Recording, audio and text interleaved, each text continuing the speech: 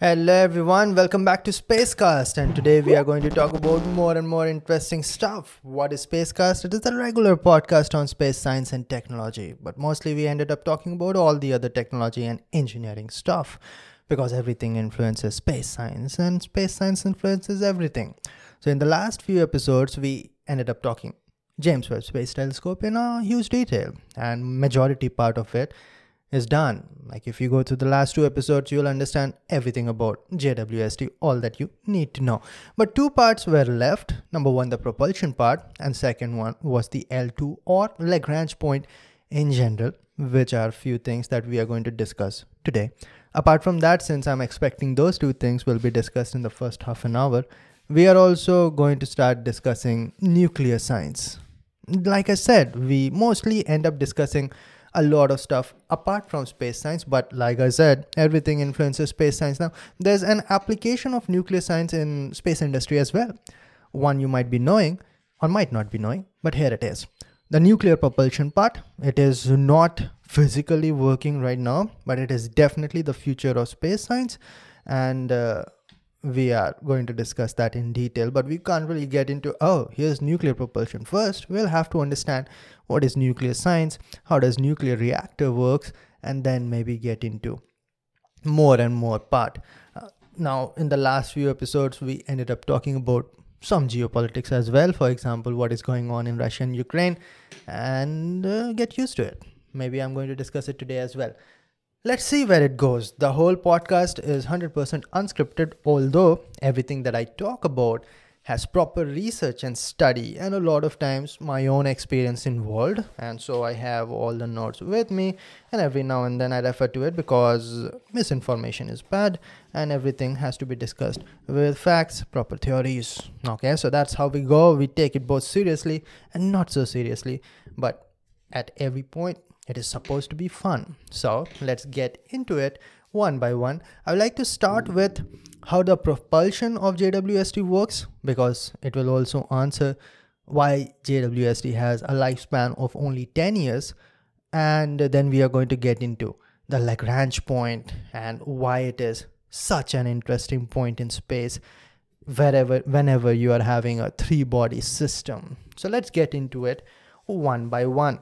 So when you look at propulsion, JWST has in total of 20 thrusters.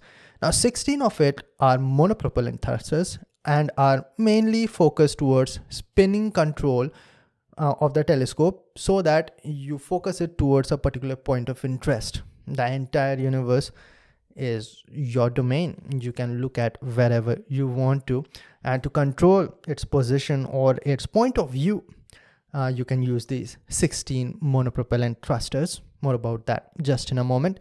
The rest of the 4 thrusters are orbital control thrusters, and these are bipropellant thrusters. These are much more powerful because orbital control will require more energy, and specifically because of this you are going to have limited amount of life, because after that you won't be able to have it in the position that it was either designed to or where you want it to be. So let's begin. JWST has 191 liters of hydrazine, that is N2H4, and 95.5 liters of N2O4. Hydrazine, you can think about it like fuel, and N2O4, you can think about it like an oxidizer. Anything with an oxygen which is acting as a propellant in a spacecraft or any kind of propulsion involved in a spacecraft is oxidizer. All right. Now, there's something that you all must have seen at some point or the other, the fire triangle, right? What does it involve? The 3 points of fire triangle would be number 1, fuel, number 2, oxidizer, and number 3, heat source. Now, if 3 happens, then you'll be having a continuous combustion. Now in space, obviously you know that there's no oxygen, you'll have to carry it with you. On Earth, however, it is predominant and prevalent most of the time. So over there you'll have to carry it with you. Now the heat source can be any external source, that is kind of like an igniter or a catalyst, or it can be internal as well, like a chemical reaction which creates a heat source itself. So let us get into it one by one. We are going to first talk about the 16 monopropellant thrusters which are used to move towards specific points of interest. The reaction that is going on over here is monopropellant reaction. Single propellant will be doing all the jobs. So everything is done over here by hydrazine. Hydrazine N2H4 is going to be added with a catalyst, which is going to give a reaction as N2, some amount of it, which is nitrogen gas, and H2, hydrogen gas, and also NH3. This reaction is exothermic, and thus we get huge amount of energy, which is going to cause the propulsion. Now, how propulsion actually works, I've explained this before, but in the simplest form, if I say, it is conservation of linear momentum. If you throw some mass with some velocity in, let us say, left direction, then same momentum has to be in the right direction as well. And that momentum might be imparted on the spacecraft.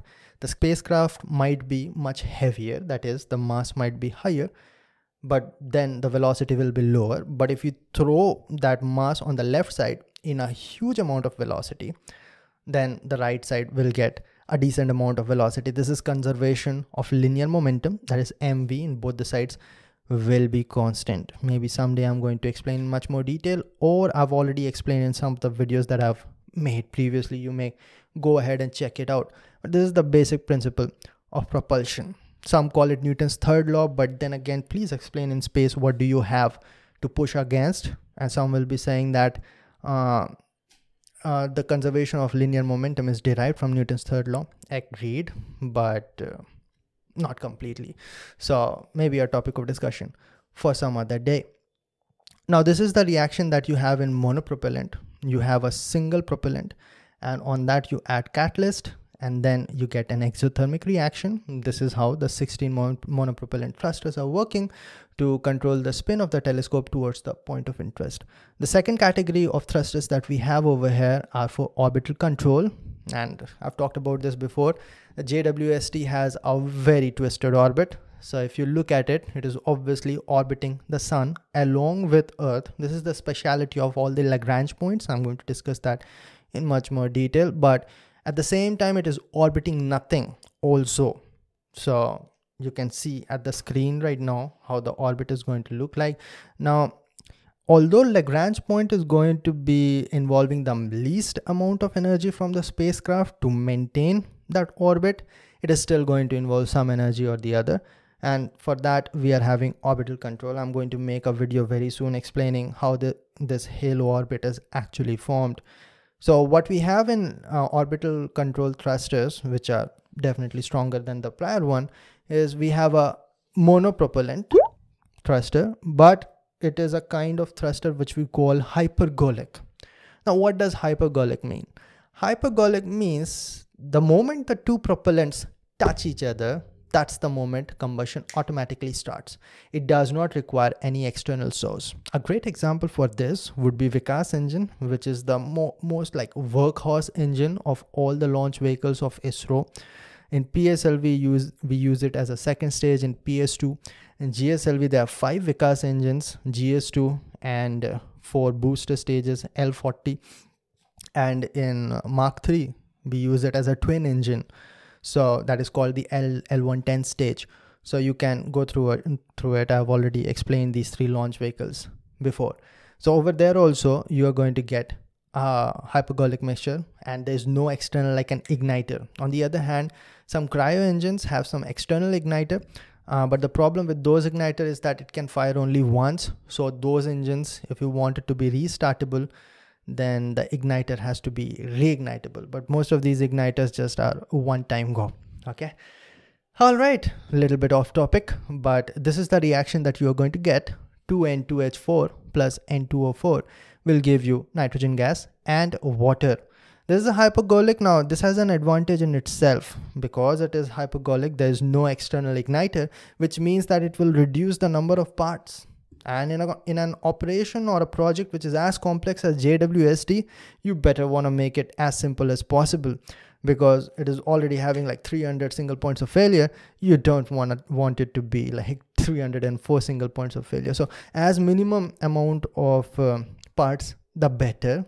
And that was a great motivation for using hypergolic propulsion. Although if you look at spacecrafts or any satellite propulsion, we don't really use these high level propulsions, because number one, the amount of thrust required is less. It's not like you're on the surface of Earth and you're going to require tons of thrust.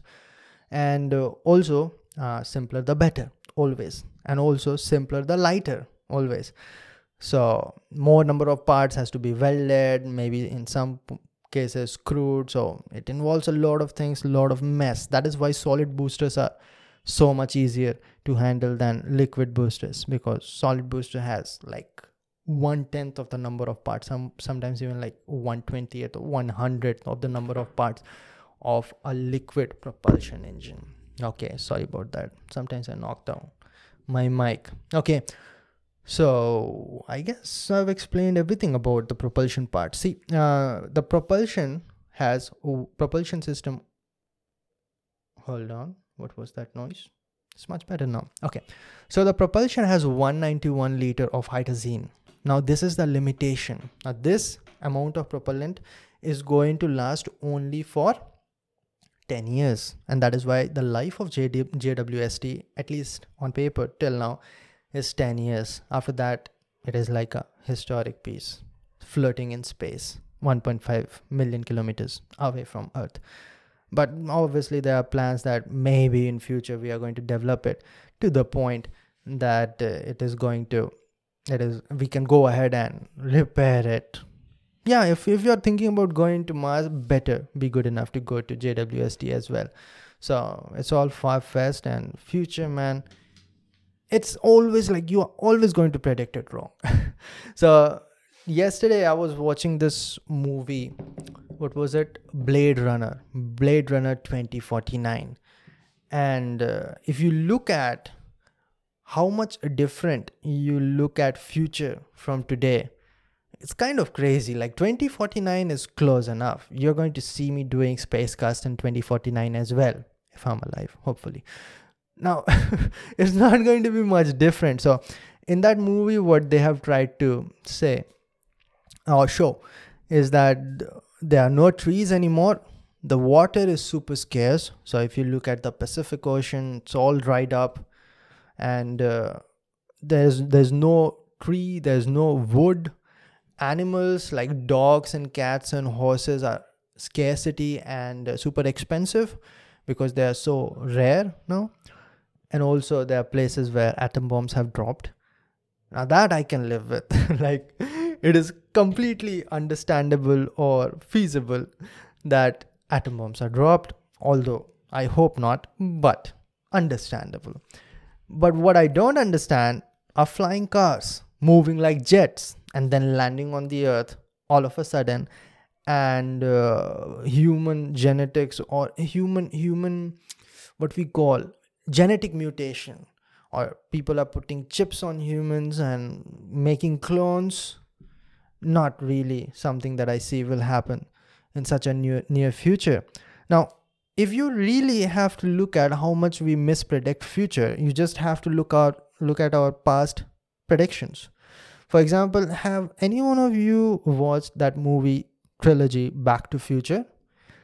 The funniest part about that is that dude comes to 2015, 30 years in future from 1985, and finds flying cars everywhere. Finding out the suits that itself adjusts to your body and dries itself, and hoverboards all the places, people are flying. None of that happened 7 years ago in 2015, and I'm thinking that it won't happen 15 years later as well. We are terrible at predicting future. Does not really work like that. So if you ask me, Ashish, how's 2049 going to look like? Pretty much like this. Because how was 1985 looking like? Well, people were driving cars, there were airplanes, people moving from one place to another, flying from one place to another. People were telecasting their shows on radio. Now people are telecasting their shows as podcasts, and people can watch it or listen to it throughout the world, can also watch it. But if you look at it, the core definitely looks the same. For example, if you look at London in even 1960, I know a lot of cities that do not look that well developed even till this day. So you can't really say that we are going to develop so much. And also, there was another movie. It is released recently on Netflix, Project something something. Ryan Reynolds is in that, and over there it shows that 2049 you have developed time machine. Huh. That also I do not know. But if it was developed, some say that it is developed. You just don't know about it. Well, if it was developed, you'll probably know about it because people are thirsty and greedy. They are going to make some technology out of it. Same goes with all that is going on right now with Russia, Ukraine, and war going on, people dying. That is what is going on. People are saying, oh, I'm pro this, I'm pro Russia, I'm pro Ukraine. Dude, you don't know what's going on, so stop pretending. Okay, you have a degree in engineering and you're looking for a job and you think that you know what's going on in Russia, Ukraine. You have no idea. The media is so tarnished at every point. You look at Russian media, it is completely different. You look at the Western media, completely different. You look at what's going on in India, completely different. All they care is about making a lot of money. And who is actually paying them, nobody knows. How much this media is controlled by the government, everybody knows. But still, you are going to look at the news and you're going to, oh, I think what is going on is this is wrong. You don't know shit. Stop acting like you do. You're never going to find out, man. You are not that important to know what is actually happening. You don't even know how inflation happens, man. You don't even know what happens when sanctions are placed. I also don't know, not pretending that I do know. But you don't know. So stop saying that sanctions are good or sanctions are bad because you don't know. You know nothing. So you better stop giving your own opinions or trying to figure out what's going to happen.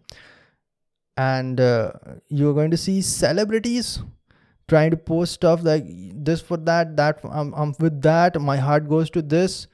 Nobody knows what's going on, man. I heard a couple of podcasters who are comedians by profession talking about Russia-Ukraine crisis and they did not know the full form of NATO. So I know more than that, but I still do not know anything what is going on. So definitely they need to shut up. And also, I've been following this whole Russia-Ukraine for the past 1 month now, close to that, when nobody was talking about it. Matter of fact, I've been following it for over a year. Go to Talk and Fire podcast and we have talked about it in 2021, what's going on and what has happened in 2014. And at that time, like in mid of February, a little bit earlier than that, like close to 10th or 11th February, I was just thinking, like, why is it not mainstream? Why isn't everyone talking about it? And now everyone is talking about it, man. Every podcast is talking about it. Everyone is trying to give his or her own opinion, like what's going on. Hey man, here you go. This is what is actually happening. Great. You make clickbaits on YouTube and you know what's exactly happening. Good. I should trust the one who's making clickbaits. So for a time being, this was the running clickbait. Is Russia going to use nuclear weapons? And everyone is making, is it? And all they are doing is it going to use nuclear weapons? That's the thumbnail for every video. And then what they are going to do is bring some like military expert and is it going to, it might, but it might not either. Oh, good, dude. Like I did not know that it might and might not. So why did you make a clickbait? So this is what they're doing. And you know what's the recent one? Is Russia going to use chemical weapons? And then they're going to put in thumbnail, is Russia going to use chemical weapons? What Putin is thinking. And then they're going to bring some XYZ military expert. It might, but it might not either. Oh, nice, man. So all that I have done for the past 3 to 4 days is not interested. All the videos recommended when it comes to Russia, Ukraine, not interested. Before Putin invaded Ukraine, it was still like balanced kind of news. Like we don't know, we do not have a stance. Now every news channel has a stance. Either I'm pro Putin, I'm against Putin, I'm pro Ukraine, I'm against Ukraine. And nobody is going to say anything like that. But their content says everything. That a particular news channel is going to talk about all the good things that Ukraine is doing and none of the bad things that might be there. And the second another news channel will be talking about all the good things Russia is doing, none of the bad things. So you don't know. That's the conclusion that I've gotten to. And neither do you control anything that is going on over there. The best that you can do is find a charity that is actually going to send money to the people who are devastated or whose lives are devastated. And that's the only thing for certain. Like, people's life are wrecked. Think about an entire country with all their employment and life gone. What are they going to do? And for what? Again, coming back to the greed. This is greed game, man. Everything is greed game. Ego clashes. And countries thinking about what is good for them. And worst part is that the top politicians thinking about what is the best thing for them. Rich people don't die in wars, man. It's poor people dying in wars because of rich people's ego or greed. That's what always happens. So if a politician walks up and says that, oh, I should start a war for my country. Dude, if you win that war, you are going to get a lot out of it. If you lose that war, you're not going to die. So it's a kind of okay situation for you either way. So it does not matter for you. And we go behind those people like crazy blind ones. So that's what I wanted to say. I do not know where I got into it, but sometimes we do. Like I said in the beginning as well, sometimes we do. And sometimes we should accept that we don't know. All right. Now, coming back to the propulsion of James Webb Space Telescope, which was actually covered 100%. Now I want to get into L2 point. What a contrast of topics. Once we are going to talk about the stuff that is going online, and then the next one we are going to talk about the L2 orbit. Now, what are Lagrange points? So to understand it in the best way possible, what you need to know over here is that there are two kind of forces in play. Number one, the centrifugal force, and number two, the gravitational force. So if a body is orbiting around another celestial body, so it has some centrifugal force which will toss it outside so that it can spiral its way out to the point that it is in a different trajectory. Or if the gravitational force is too strong, it is going to spiral its way in. For example, the satellites, which will lose its propulsion over time, is going to crash into the Earth, and atmosphere will cause its drag force, and a lot of times it will burn out. That was another thing that was going on with the Russia-Ukraine thing, man. So Russia says that, or its head of space program, that is ROSCOSMOS, says that we are not going to help in bringing that one astronaut which is in space right now in ISS. And a lot of American astronauts were launched to ISS using the Soyuz launch vehicle, which is a fantastic launch vehicle when it comes to launching humans into the space. It is having what we call a flawless track record. It has never failed. It has never killed a person. So that same Soyuz capsules will be there, kind of like lifeboats in ISS. And you sit on that, and over time it circles its way in and lands on land. That is how Soyuz is designed. So I'm thinking that it is going to ultimately land into Russian soil. And now the beef between America and Russia, they're saying that NASA scientists are not going to be helped. And then where the hell is Elon Musk when you need him? Well, he's right here. So he says that I'm going to bring him back. Okay. So that's what's going on. So actually there's one astronaut, Scott Kelly. I know him because he was probably on Joe Rogan's podcast. He said something like this, like, you people working in Roscosmos will be needing new jobs very soon. Maybe you will need to get jobs in McDonald's, if McDonald's still works in Russia. Like full on anti-Russia, right? Think about the hate Russian people would be getting. People is just making it more plural than it is. Think about what Russian people are getting as hate in America right now. Think about how an entire population or class of people or set of people, nationality, is hated just because of a freaking war. We were all good, man. We were all fine. But all of a sudden, people hate each other. Russians hate Americans. Americans hate Russians. There were some fine Indian kids, my brothers, in Russia-Ukraine border. Ukraine Poland border, and they were said that, "Oh, why should we help you guys if your country is not going to help us," something like that.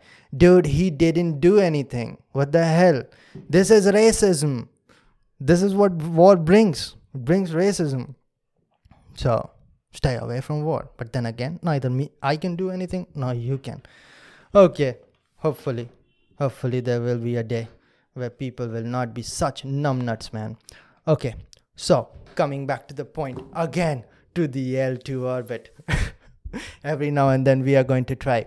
So there are basically two different forces. What are they? Hopefully the whole current situation helps you understand that there are two forces. One, gravitational force, and the second one is centrifugal force. Now, L2 points are points of balances. So over here, there will be a crystal clear balance between the two forces. And there are not a lot of points which are having this fine balance, but there are in total L1, L2, 5 such places. So if you look at two different bodies, any two different celestial body, which is having gravitational connection in between each other, and one is orbiting the other, then you are going to get these 5 points. So L1, L2, and L3 are on one straight line. The visual is shown to you on the screen over here. L2, as you can see, is the farthest away from Sun. Even if you look at L3, L3 is at the same distance from Sun as Earth is. And by the way, any two bodies, for example, Sun and Jupiter, has the same number of Lagrange points, that is 5. That is also very interesting. I'm going to expand more over there. And then L4 and L5 are also not the farthest away. They are like kind of close. Okay. So what we have over here is that these 5 points are not going to change its position with respect to Earth and Sun. So if you look at it, all these 5 points are going to move simultaneously. So even if L4, L3, and L5 are not having anything at that place, that point you can think about will be orbiting around the Sun just as Earth is orbiting. And the angular difference between L4 and Earth is not going to change. And angular distance between L5 and Earth is not going to change. And L2, L3, and L1 and Earth are always going to remain in the same straight line. So that's amazing because the relative distances are not changing. So if you place anything, any spacecraft in these points, then what is going to happen is that you do not have to worry about it changing its relative distance, right? So it is always going to be there. So if you think about a frame that is rotating around a point where Sun is placed and is rotating with angular velocity that is equal that of Earth, like it is rotating with the Earth, then these all points are going to seem fixed. Got it? So I'm going to use some visuals by some fantastic people who have shown visual depiction. I'm not that good in animation, but I'm going to give them credits. You can see it at the bottom left part. All right. So the good part about it is that relative distances do not change. So if you look at it and understand how it works by the balance. And that balance you can understand if gravity is like a well and the centrifugal forces are also working, like the farther you go, the forces decrease. So what you get is kind of these mountainous places. And if you place something, like think about it like you placed a ball over here, and if there's no external force apart from these two forces, which is not going to be in the empty space, then it is going to stay over there. But you can think about it, every now and then this ball is going to wobble or try to topple on one side or the other, either towards the body which is causing the gravitational force, or away and drift away because of the centrifugal force. So to maintain this balance, this play, you will have to use orbital propulsion. And that is the use of that bipropellant that I was talking about.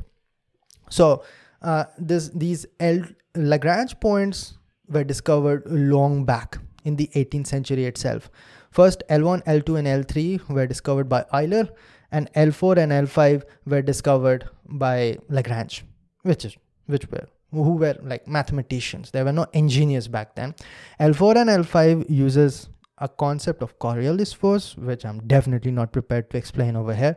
Just for your knowledge, you might know. Now, if you look at this halo orbit, the radius of this halo orbit, there's no radius because it does not orbit in a circle. So what we have, the planets or celestial bodies orbit in what we call an ellipse, with the body around which you're orbiting at one of its what do you call it? I do not know the perfect term for it, but when you look at ellipse, there will be two important points. I think they call it focus. I'm going to put it on the screen anyway. So that was one of the Kepler's law. Someday I'm going to explain that one by one as well. So what we end up getting is a major axis and a minor axis. And in terms of like you want an analogous to radius, what we have is a semi-major axis and a semi-minor axis. So this James Webb Space Telescope orbiting around nothing, which is L2. It is not exactly at L2, but it is orbiting L2, while the L2 itself is going to orbit the sun, as L2 is going to move along with Earth. So this orbit, that is the orbit of JWST around L2, has its apoapsis as 832,000 kilometers and periapsis as 250,000 kilometers. If you look at what is the radius of Earth, it is 6,400 kilometers. So don't you think that JWST is all the time in the shadow of Earth? That would have been brilliant, by the way. It would have been much easier for JWST to remain cool if it is always in the shadow of Earth. But that is not possible over here because as you can look at it, it is at a much larger orbit. Okay, but still better than being at, let us say, L1. A sun observation spacecraft is always going to be placed at L1 because it is closest to the sun.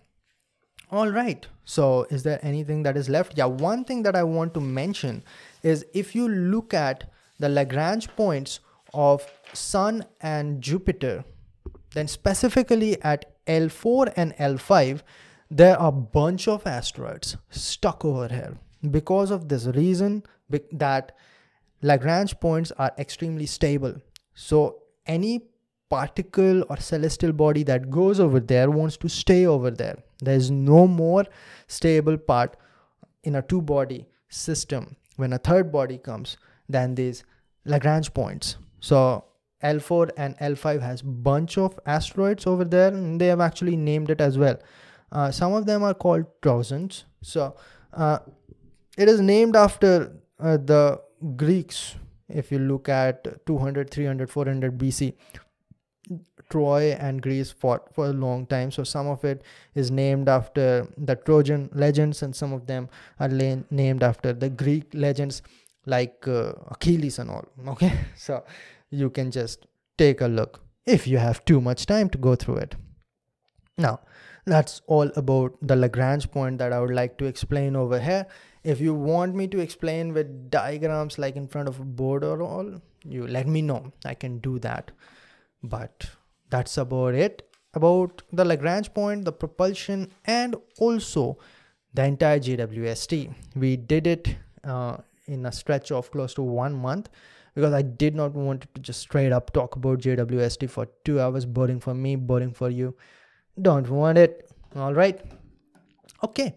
Now, with that, if you have any more questions, I'll be more than happy to discuss it in later on Spacecast, or if you have some questions which can be addressed in the comment section, go ahead, put the comments, guys. You should be doing that in other ways. Even if you don't have a question, do comment because it helps the podcast grow. That's all that I care about right now. I care about this podcast reaching more and more people. It's better than most of the content on YouTube because YouTube is stuffed with all the time pass content. People don't really want to learn a lot. So it's my role, and your role would be to like, comment, and share. Definitely, I think that you would be smart enough to subscribe, especially because you stayed over here till the 30-minute mark. Now, the next what we are going to do is talk about nuclear science and engineering. We are going to start with absolute basics. By the way, that's what we do in every episode. We have a community and all. People over there are highly enthusiastic, more than I expected. People put their queries, their questions, all scientific, nothing other than that. Their fascinations with fiction, their fascinations with whatever is going on right now, they put their questions. Before we started, I started recording this session. I had put one comment over there that I'm going to talk about nuclear science and engineering. You have any questions, you put it over there. And I have gotten some questions which I'm going to address after a few minutes of discussing few of the basics of nuclear science and engineering. So shall we start? Oh yeah, if you want to be joining that community, it will cost you $1,000. Not really. It is down in the comments description box. Free link. Join it. You're most welcome. I'm pretty sure that it is going to be stuffed very soon. How many people are in that group now? We have 37 people. You go 250 and it's done. It's on WhatsApp. All right. After that, we'll have to move to Discord or something like that. Okay. Now it's time for some cold coffee, man. It's getting hotter and hotter every day. Let's get into nuclear science. So what is nuclear science all about? Let's start where it starts. So we'll have to talk about history. So it all started with E is equal to mc square, 1905, where Einstein published a paper which was talking about E is equal to mc square. So what it actually says is mass and energy are interconvertible, and it's convertible by a factor of a square of velocity of light, that is 3 into 10 to the power 8 meters per second. Now, nobody really did anything practical with it. Now, obviously, there were people like Marie Curie who studied about radioactivity, and there were a bunch of, it is not safe to say numbnuts because they're pretty smart. They were scientists, but there were quite some people who started carrying radioactive stuff in their pocket and eventually faced the consequences. So, obviously, now we are smart enough to not do that. But yeah, from 1905 to 1945, nothing significant visually happened in terms of nuclear science and engineering. So there were rumors though that the Germans have found out how to make a bomb from atomic energy. And it all started because Otto Hahn was working on the same topic. And somewhere close to 1938, he had discovered the atom splitting. So if you look at the most basic reaction of how an atom splits, it goes like this. I'm going to put on the screen as well, but it basically goes like this. U-235 is going to be bombarded with one neutron, and as a result, you are going to get barium with atomic number 56 and atomic mass 141, and krypton with atomic number 36 and atomic mass 92. This is what they were saying. This is what they were observing, that you bombard neutron into a U-235 and you're going to get barium and krypton. But they were super confused that what's actually going on. But in 1939, they understood it properly. And they understood it with a woman named Lisa Meitner. Now, Lisa Meitner was working in Germany with Otto Hahn close to 1930s. But then Hitler went crazy. He said that all Jews must be sent to the concentration camp. Some of them might die. A lot of them actually died. So Lisa Meitner, being smart woman she is, found out pretty soon that it's time to bounce. So she went to Netherlands, and there she used to communicate with Otto Hahn on the basis of mails, not Gmail, actually written mails. Not pigeons too, but proper mails. You get the point. So Otto Hahn was confused, like, Lisa, what's actually going on over here? When I put neutron on uranium, it should get heavier. How the hell am I getting two lighter atoms? That is barium and krypton. And in some of these exchanges, what she mentioned is, maybe what you're actually getting is U-236. And then U-236 being so unstable actually splits into two. That is barium and krypton. And then Otto Hahn must have said, oh yeah, that makes super duper sense, because when we match the atomic number and atomic mass, this is what we are getting. But what about loss of 3 atomic numbers? And that was the 3 neutrons that were produced. Might have gone that way, might not have. But this is the whole point. When you bombard neutron into a uranium-235 and you get barium and krypton, what is actually happening is U-235 turning into U-236, which is very unstable, splits, and then you get barium and krypton and 3 neutrons. Now these 3 neutrons, my friends, are extremely dangerous or very helpful. Depends on how you look at it, depends on how you use it. These 3 neutrons now will go ahead and hit another U-235 atom, or 3 other atoms, which is again going to create 3 more neutrons, which is again going to hit 3 more U-235s. You get the point. It is creating a chain reaction. And that makes atomic energy so devastating or so humongous. So now why is this splitting? Can you just hit, let us say, sodium, and will it split? Well, it won't, because it is not that unstable. You need heavy atoms so that it splits. Heavy atoms are unstable. You put neutron, it becomes so unstable that it is going to split. So this is the whole thing is called nuclear fission. There's something else called nuclear fusion, which is going on in sun right now, where 2 lighter atoms combine to create a heavier atom, and then, more importantly, create a large amount of energy. Now, where does E is equal to mc square comes over here? Now, the loss of mass is present in these reactions, and this loss of mass is not going to go anywhere. This loss of mass is going to be converted into energy. But when you look at the reaction, what you see is, let us see, 235 plus 1, okay, 236. On the right hand side, I see 141 plus 92 plus 3. So I get 236 on the right hand side as well. So Ashish, there's no deficit of mass. How is there a creation of energy? Because of conversion of mass. You see, the mass difference is not going to be that humongous. It is always in some fractions. But when you look at what it is multiplied with, that is square of speed of light, it is significant. It is super significant. And that energy is the nuclear energy. And that is because of the atomic bonds. So it is a little bit complicated, but some energy is involved, which now is going to be present. And that energy, in the simplest term, if you think about it, weighs something. And when that bond is no longer over there, that is going to explode in the form of an energy. Is the simple formula or simple basis of nuclear fission. Now, all of this happened in 1939.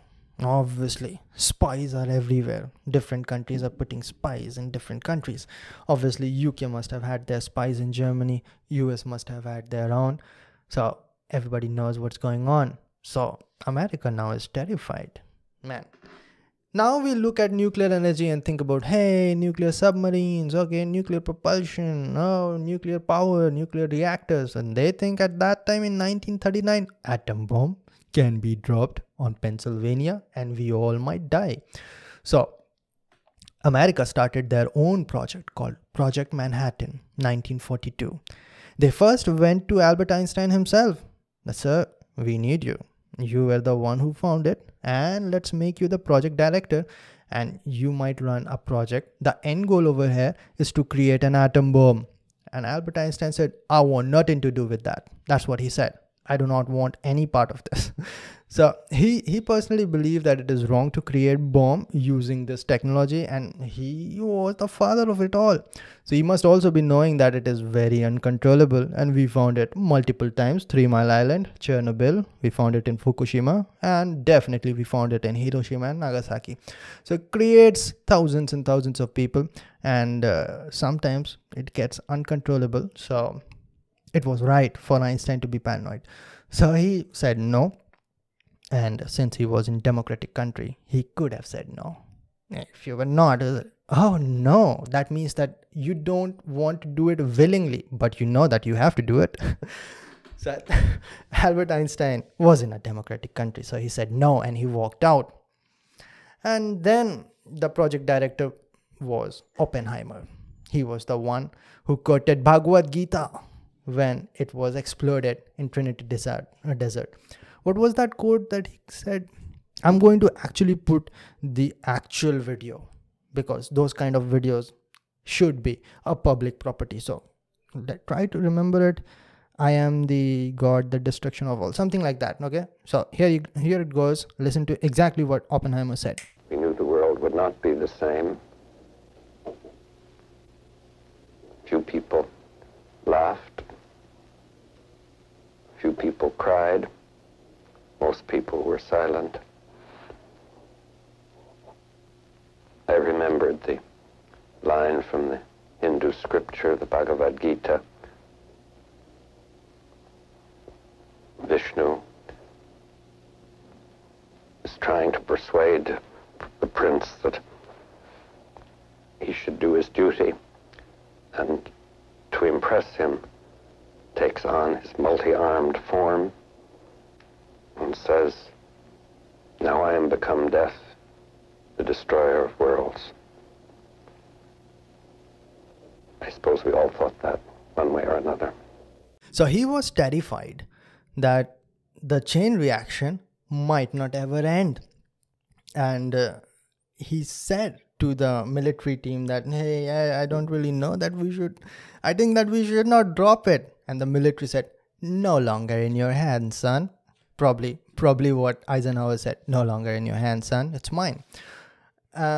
So if you look at the proper history, Franklin D. Roosevelt was the president of United States through the entire war, the major part of it. But before the war ended, he died. He passed away. Actually, if you look at it, he always had health issues to the point that he wasn't able to walk properly, even when he was in the office. But he tried his best to hide it. You can't look weak. Look at Putin, man.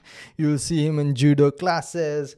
You'd see him riding horses, all to show that our leader or our president is fine. Is going to be fine for a long time.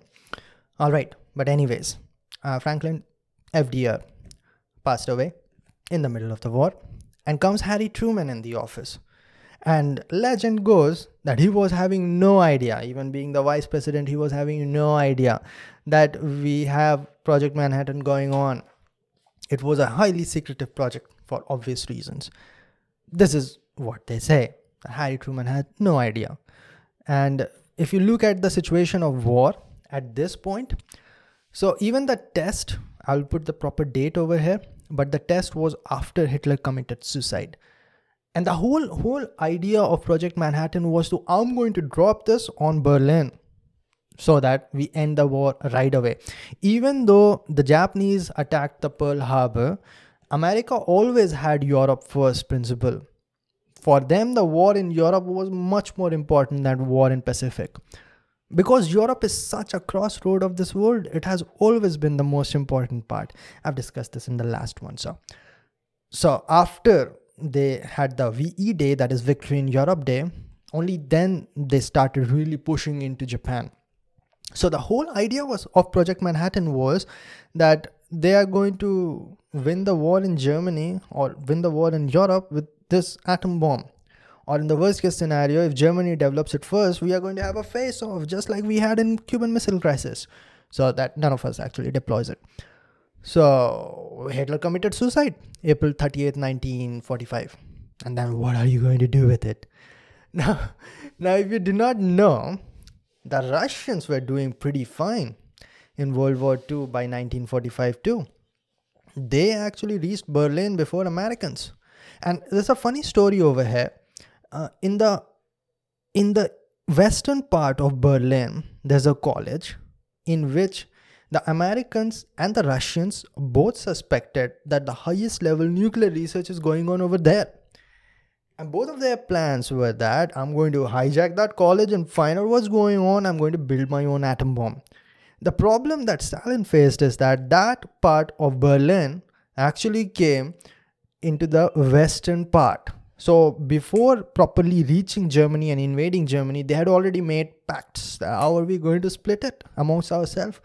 So in that pact, they had said that, okay, this part goes to France, and this part goes to United States, this part goes to British, and in Berlin also, this part goes to Russia, and in Berlin also, which was in the Russian part, that is the eastern half of Germany, this part goes to France, this part goes to UK, this part goes to US, and this part goes to Russia, obviously. So there was a western part inside the Berlin part, which was inside the eastern part, which was Russian part. Okay, so that tiny Berlin part, which was of Western hands, was having this university where they suspected that nuclear science and technology research is going on, and they have figured out atom bomb. Hitler has figured out atom bomb. But when so Stalin was having this kind of race that who reaches Berlin first. Now it is quite interesting how he played it. So whenever the West asked that, hey Stalin man, you want to take Berlin before us because we have an understanding, right? Even if you reach over there, we are going to split like gentlemen. And Stalin says, I don't care, you want to go over there first, that is fine by me. Then Americans say, yeah, I guess that he's going to be cool. But inside, Stalin was thinking, yeah, I'm going to actually get that college and get all the data before the Americans come. So that was his plan. But when he reached over there before the Americans, there was nothing over there. The highest technology that Germans created were the V2 rockets. That's it. But nuclear science was never actually developed by the Germans to the level that they could create atom bombs. So that all went to vain, and poor Stalin. Now, the Project Manhattan was pretty much a success by May of 1945, where they properly tested it in Trinity Desert, and that boom sounded throughout the world. Everybody now knew what's actually going on. Now, here's the thing. The bomb was created for Germany. Germany lost. The war in Europe is over now. 38th, Hitler committed suicide, and a few days later, there was an official surrender, unconditional surrender.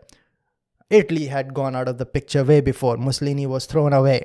Mussolini was hanged by his legs. His dead body was hanged by his leg, and his mistress went the same way. Hitler was terrified that he might see the same fate.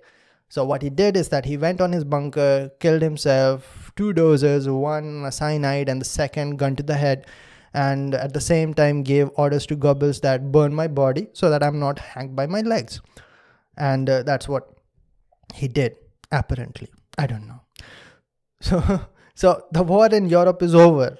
Italy is gone. Germany is gone. The only one left in the Axis power is Japan. So where to drop it? Where to drop it? Now here's the thing. This is what we call 2 birds, 1 stone. So dropping an atom bomb on Japan does 2 things. Number 1, wins the war, obviously. Now, Japanese were brutal. They were dropping straight up their airplanes to their ships. Straight up. They called it, what we call it? Eminem made an album on that, kamikaze attacks, like suicide missions. So it was brutal. Okinawa, great problems. They got closer. Japanese fought harder, and they could only imagine what happens when I reach Tokyo. So Iwo Jima was the last, like, oh, okay, let's plant the flag over here and drop the bomb over there. so that's what they did. That number 1 target, okay, I'm going to win the war. Now here's the thing. Americans could have taken the help of Russians as well. The Russians, you invade from the top, we invade from the bottom, and we take Japan. But then again, Japan would have been divided into North Japan and South Japan, just like Korea. North Korea and South Korea. So that was already a problem. Europe was already divided. Now, these democratic countries were not going to trust the communist country of USSR. So what they did is that not going to get Russians involved over here. So a lot of people are going to die. Probably more people than the number that died in the D-Day. So what are we going to do? Now, obviously, this is going to be difficult. But also, we are not going to take conditional surrenders from Japan. So drop the bomb. And also, at the same time, Russians are going to be scared because of this power. It is going to do dual dual job over here by number one, eliminating Japan without the help of Russia and scaring the hell out of Stalin. So the first bomb was dropped on 6th August 1945, and this did not scare Japan at all. The Hiroshima bombing did not scare Japan at all. They'll say, we are going to fight till the end. That is what we do. We are samurais. It's not going to scare me. 3 days later, 9th of August 1945, Nagasaki. Now here's the thing, Japanese were not scared of it at all. But who was paying attention? Stalin. The day the first bomb was dropped, Stalin invaded the Manchuria part. He said, send the troops. We are not going to wait for Americans to call us. Send the troops. We will take as much as we can. And he sent the troops in the northern part of China, apparently. And the second bomb dropped, and even the Japanese said, okay, man, done. Unconditional surrender. And that was what we call victory in Pacific. And that's where the war ended. Now, on a technical part, even though the Nagasaki bomb, which is called the Fat Man code name, which was plutonium based, was much more powerful compared to the Hiroshima bomb, which was code name the Little Boy, which was uranium based, Nagasaki actually caused less damage. The 9th of August caused less damage, because how much damage atom bomb creates depends on a lot of things. Number one, the geography. So Nagasaki is super mountainous, so it contained the disaster better than what Hiroshima could have done.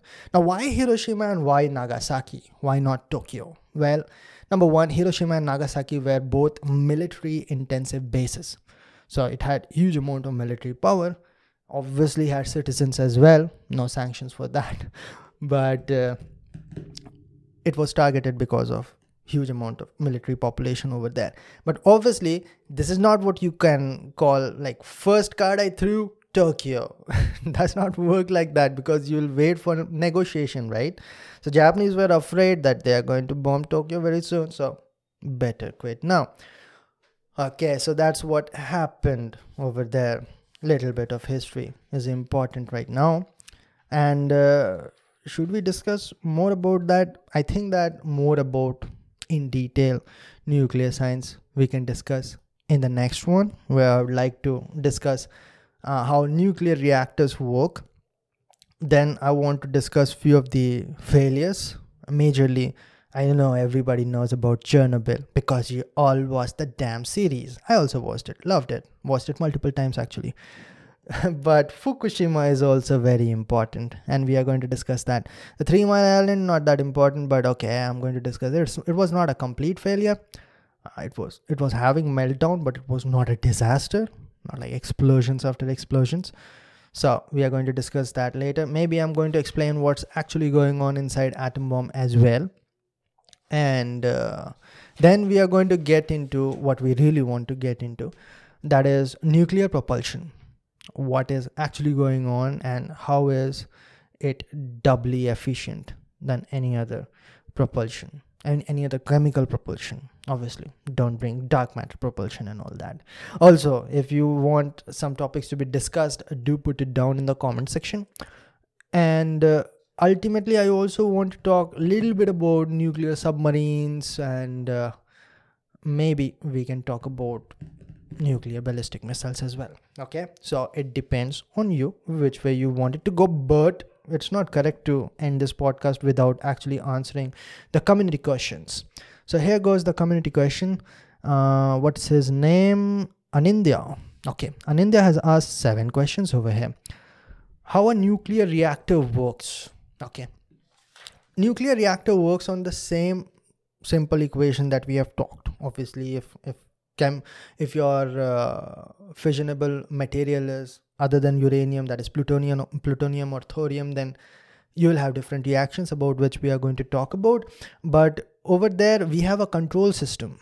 So we have a control rod which will absorb neutrons if neutrons are too much. So there's a ratio, that number of neutrons produced by number of neutrons consumed, and if it goes greater than 1, then obviously what we are having is a supercritical reactor. That means that it is going in the direction of exploding.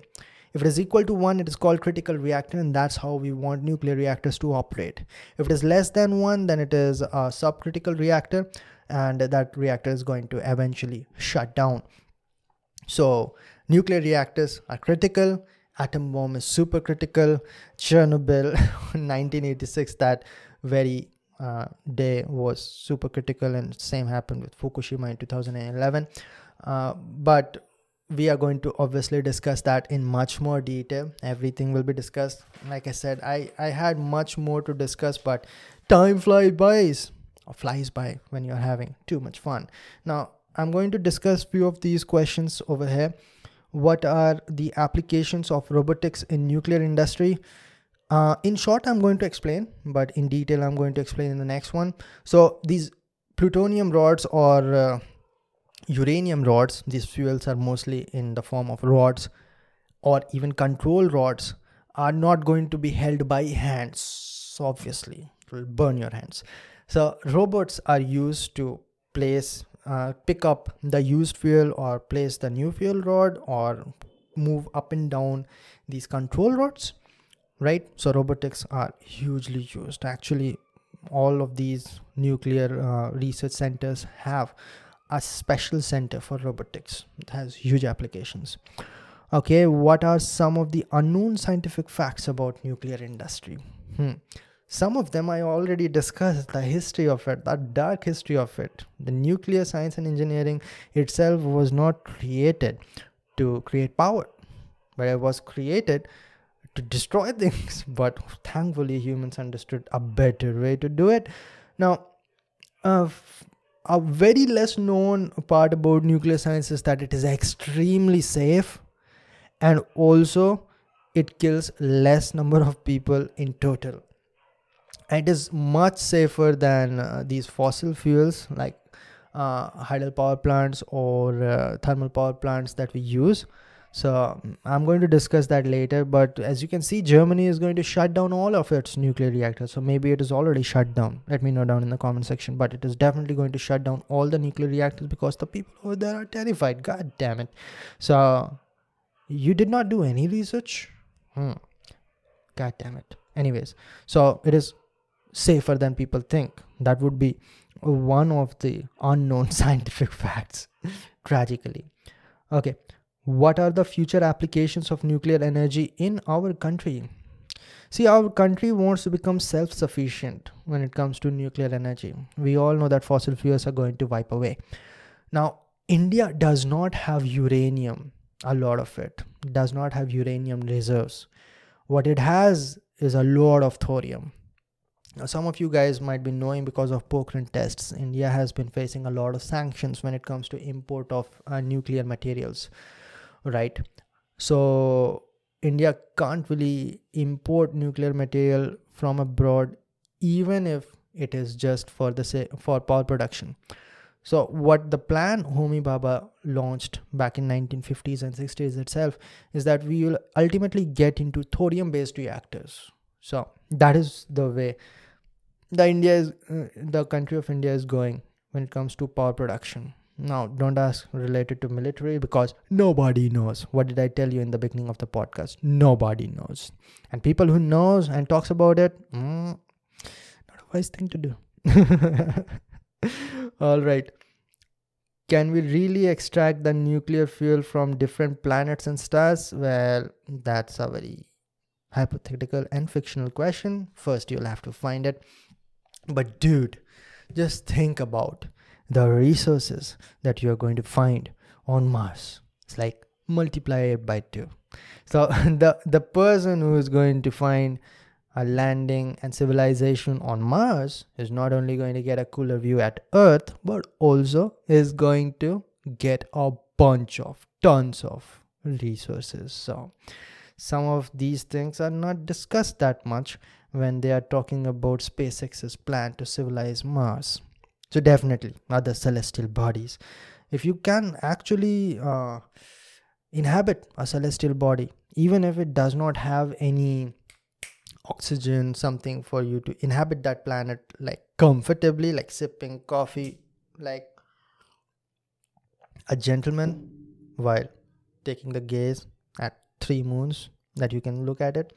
It is still very beneficial when it comes to resources, but you'll have to invest, like doing the drillings over there. It's going to be quite expensive. But then again, sometimes a little bit of expenses are important. Now, I'm not sure about it. I heard it somewhere. But the cost of Project Manhattan was close to $2 billion. Like I said, I'm not sure. The number might be very high. Some even say that might be in trillions. But what I heard is it was $2 billion.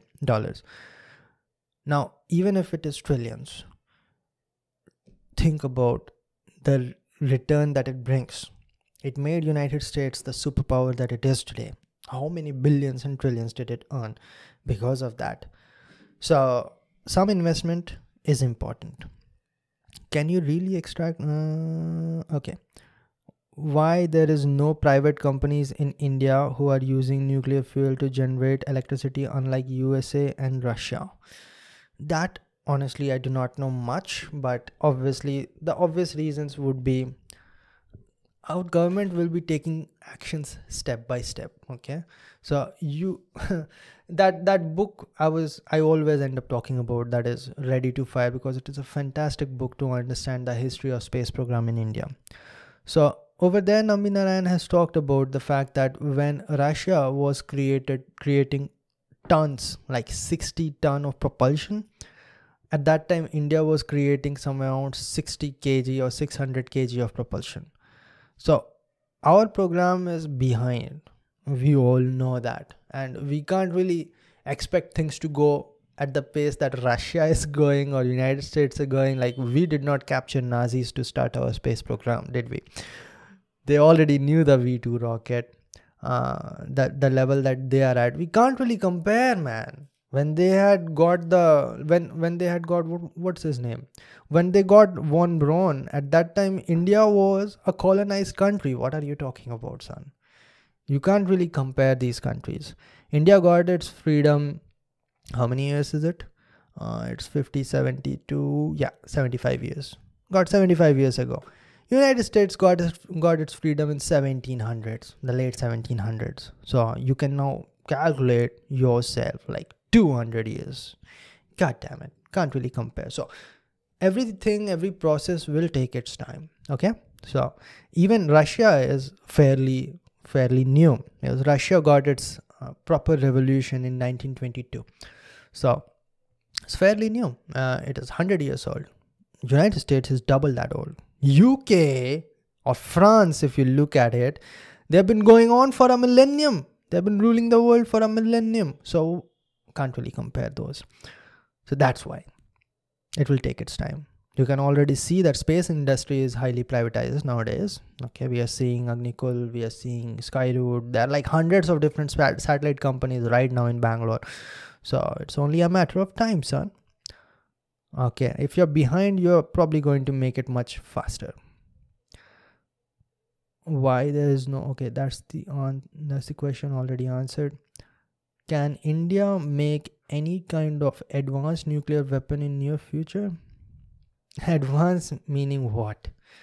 So there are a lot of definitions of advanced. India already has nuclear weapons, but I'm sure they are working on it. You know what I'm more sure about? I am not going to find out what they are working about, okay? Neither are you. Stop trying to crack engineering semester examinations and talk about the weapons that a country is creating. It's out of jurisdiction. It is confidential. You can't find out. All right, guys. Thank you for being over here. I hope that you enjoyed it. Spacecast is now regular. Why? I made a lot of money, son. I made a lot of money, and now I can spend time talking about what I want to talk about. I don't have to get paid. I'll get 500 views and I'll be happy. Only people have to be enthusiastic over here. That's about it, guys. I'll see all of you in the next one. Do like, comment, subscribe, and share to help the podcast grow. And I'll see all of you in the next one. Till then, bye.